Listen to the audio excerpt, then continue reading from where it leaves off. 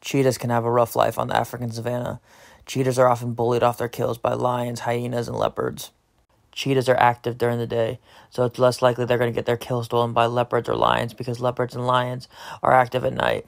Cheetahs specialize in catching fast ungulates like Thompson gazelles that lions, leopards, and hyenas cannot catch.